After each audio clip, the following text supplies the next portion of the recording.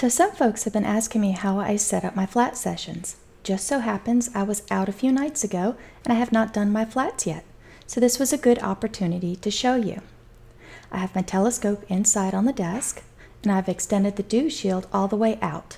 And I've attached a thick white t-shirt to the dew shield with a rubber band and I stretched it tight.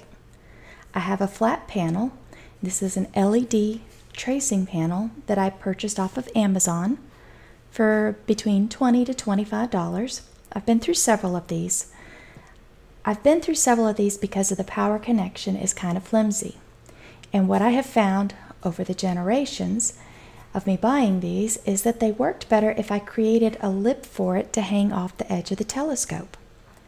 So I bought a couple layers of thick foam core and I cut a circle out of it, the size of my dew shield. And there's a bunch of duct tape and gaffer's tape holding it all together and making it kind of look cool and good. And now it just hangs really nicely over the scope. I no longer have to position the scope perpendicular to the ground for the LED panel to balance on top. I can just hang it and not worry about it falling off. Or I bring it in the house and set it on the desktop, then I power it with my USB hub on the scope.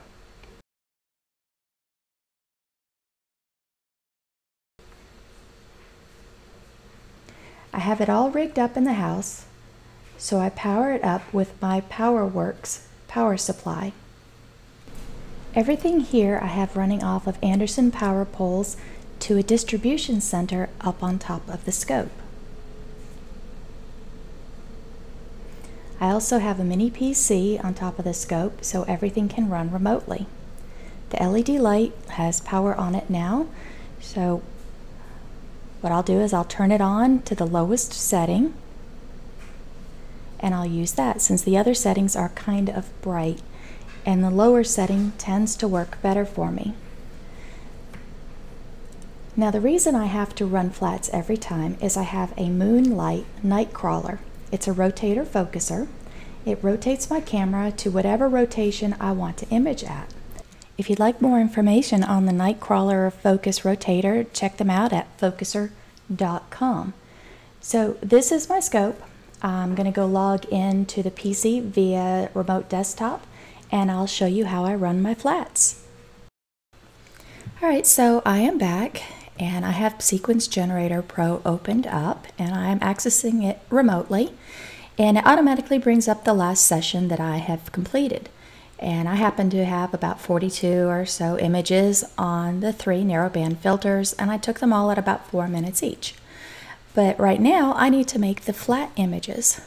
Okay, so let's go over to our tools bar and let's figure out through the Flat Calibration Wizard what we should be using as our settings. So here we are.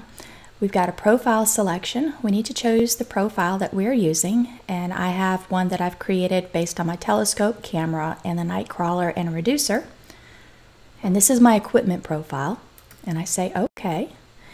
And it warns me that it's going to shut this sequence down and open up a blank one, and that's okay because this sequence has been saved. So I say yes, and it always wants to turn off my the camera cooler. And we're going to reconnect it. Okay, so here's all the filters that I have, but right now we only need to do the sulfur, and I didn't do any binning, so I only need the one. Let's expand the oxygen. I need the 1 by 1 of that one, and I need hydrogen alpha, the 1 by 1. So we're going to recalibrate 3 of our flats. Now the mean target here is 3000 ADU, and this is the default with the program. It's worked for me so far, so I have just left it be. Now I sometimes have to play with the tolerance level. I sometimes turn this up a few numbers when things don't work out.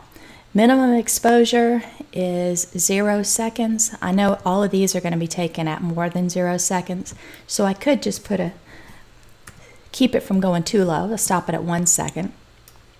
And I know that these are probably going to be less than 20, so I could put a 20 in there. I can leave it blank, and I will just hit start. And let's just see where things fall. it will start taking images. Let's see if I can get this to close up. There we go. And right now it is setting the HA filter. It's telling me to put the flat box in position. It's there. And it is taking the first photo at 2 seconds to see what it looks like. That's not too bad. But it had an ADU of 5477, and our goal is closer to 3000. So it's going to take another one, a second photo. Oh, it's going to bump up to 9.10 seconds. That's way too high. Now we're at 12 seconds, at 26, so it's going to teeter between these two numbers. And it's going to get within plus or minus 500. But if it struggles to find it, then I keep an eye on those numbers it pops through. It looks like it accepted the hydrogen alpha at 12.33 seconds, and its ADU is 29,927. So that one's done. Now it's working on oxygen. Started at 2 seconds, and it's at 13,374, too light. So it's going to bump up the time.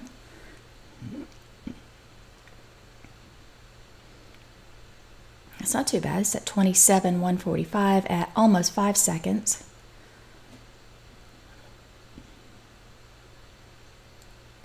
And that one is about 194 over my tolerance, so it's going to bump it down a little bit. It liked it. So now we're moving on to sulfur.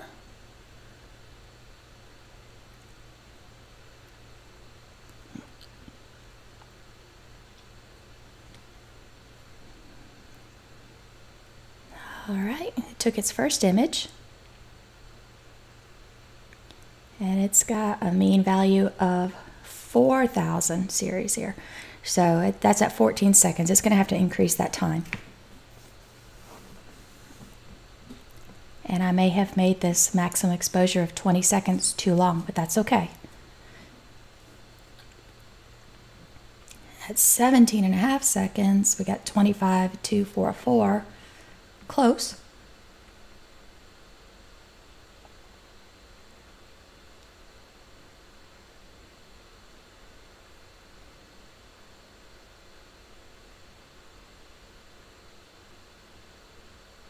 All right, 17.79. We're at 29,480. Very close. So maybe this next image will do it.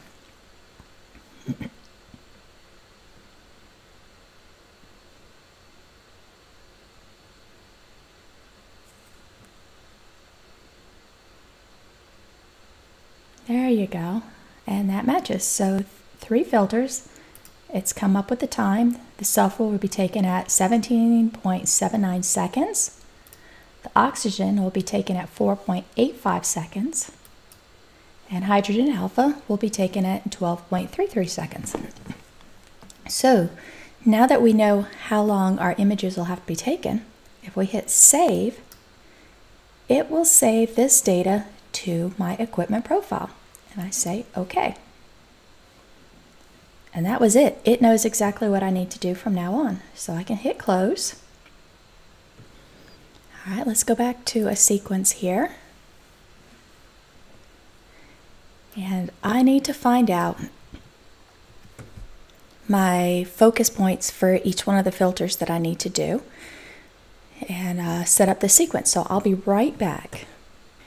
Okay, so right now I need to figure out what rotation I took my photos at and what was the focus point. And the reason I need to know my focus point is because I use the autofocuser. It refocuses on every filter, and I have that number programmed into my file name, so it makes it easier for me to find it. Now, if you were on a regular focuser that you manually do, hopefully you've only focused it once during the night, and you don't have to worry about messing with that at all. But I keep up with the numbers, and I make them all the same. So here's my image session over here, and they're in the light folder, and I start out with my hydrogen alpha was at the beginning of the night. And to break this down, I've got them in a sequence number. My target was the bubble lobster claw. They were taken at 240 seconds. Hydrogen alpha filter. My focus point was 27,825. My rotation was 21.2 degrees, and it was taken at minus 10 degrees Celsius.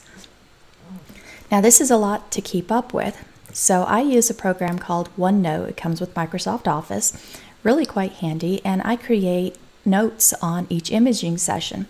And I have a little table here, and I describe the night that I took on what was my target, what was the weather kind of like, any special conditions, so if I want to repeat something or I know what didn't work, I can go back and read these notes. And this evening I took images from 8:38 p.m. to 5:59 a.m. My camera about where I was located in my yard, and I have this note here about I have a bubble mount on my mount, and I tend to level everything using the bubble mount on the mount, even though I know that it doesn't match if I was to level my tripod with a bubble mount. They're slightly different, but it seems to be regardless of which level I use, they both work. So you just kind of pick whichever one's easier for you. And here's my session here. I took 42 images, 240 seconds, my focus point, my rotation, my temperature. And as I go through my flats, then I'll mark over here when I took flats. And then when it's time for me to go through and approve things with PixInsight, if I've had a really bad night, sometimes I'll go through and say, of 42 images, only 10 were approved. It's normal, it's okay, it happens to all of us. So now that I know this information, I will close this out a little bit, and I need to set up my flats. Now, let's give it a target name.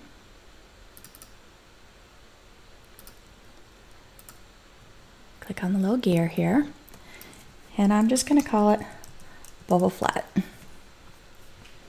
And say OK. And I am going to take some flats. So I change this over here to flat. Let's start with our hydrogen alpha.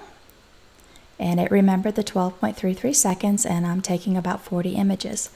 And I'll do flat. We'll go to oxygen. And it remembered its time. And we'll do flat sulfur. Okay. So now what I need to do, let's shrink this up since the other one pops behind it. Okay. My hydrogen alpha was taken at 27,825. So let's rearrange these so I can see some things. My focus point, I hit go to, and I type in 27,825. And that's where my focuser is going to move to. And my current position on my rotator is still the same as it took the photo, so I don't have to worry about that. But let's think about oxygen. I will set up this little event pause, and I'll say pause the sequence before you start doing the oxygen. And I want to change my focus point to 26,102. This is just to remind me, so I don't have to keep this guy open. I say OK, and the flat for the sulfur, I want to pause it before and change it to 26,040. 26,040. Okay, so we can minimize this now and make this guy bigger. Okay, so my focus is set for the hydrogen alpha. It's at the correct rotation. I'm going to take 3 filters worth of flats, and I'm going to pause between each one just so I can manually change my focus point. All I have to do now, let's check the directory we're dropping these in. Okay, it is going underneath this project here, which is where I took my original subs. And all I have to do is hit run. And we'll come back after it's done running the hydrogen alpha. This whole process is going to take me, right now it says about 1 hour and 13 minutes to occur. So just real quick, I wanted to show you that my Scope PC is running right now, and I've connected a monitor to it just so you could see that it was operating. But I am not doing things in here. I am in the living room working remotely. So this is my desk area, which is using the remote desktop protocol to look into the PC on the telescope, so you can see what's going on in there. And on the other monitor, you can see I'm actually recording what I'm about to share with you all. So this is my setup. I'm in the living room where I can spend quality time with the family, and the scope is hiding in the office. All right, here's one of my hydrogen alpha flats as they're coming through, just so you can see what they're going to look at. And you can see I've got my little dust spots here, and there's a big one right here that I need to at some point address this and probably clean it up, but again, it doesn't show up on my images, so I'm not overly concerned. All right, I'll be back when the hydrogen alpha are done. So our hydrogen alpha are done running, and it's telling me to go to the next focus point. That's what we had programmed in there, of 26102. So I'm going to say OK. And then right here it's wanting to cancel my session. I need to uncheck run end session and dismiss.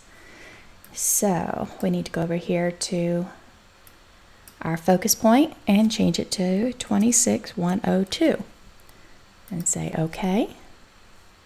And notice that it's moving the focuser in and out now, and it's now at 26102, and I continue on with the next image. It is setting the oxygen filter. In just a moment, it's going to take the first oxygen flat. We'll take a look at that, and then I'll pause this until it's time to come back and do the sulfur. It says I have about 48 minutes left. So every morning after an image session, I typically will take my flats, and it takes about an hour to do, but I set it all up and then I walk away. All right, there's my first image. I've got the dust bunnies here, and I've got that big spot. No big deal. Okay, so that's it. I'll come back when those are done running. Well, the oxygen flew by pretty quick, but of course they were only taken at 4.85 seconds. So my sulfur is next, and the focus point I need to move to is 26040. So let's do that.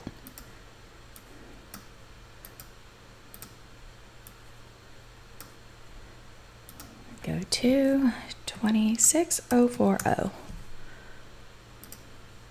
Watch it change. It's good.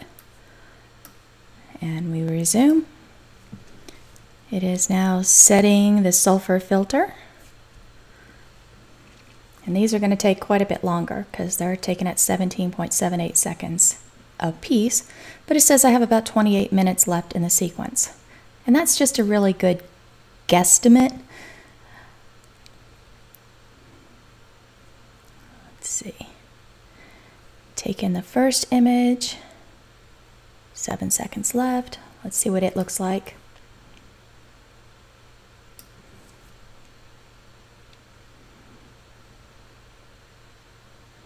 And there it is. Same dust spots. Not too bad. But that's how I run a flat session.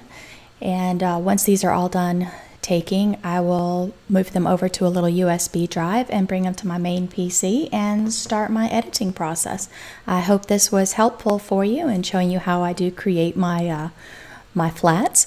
If you have any comments or questions, please leave them. I will be happy to answer them. If you have a question that involves a video, don't worry, I'll make you a video too. So till next time, this is Amy with Amy Astro, and clear skies.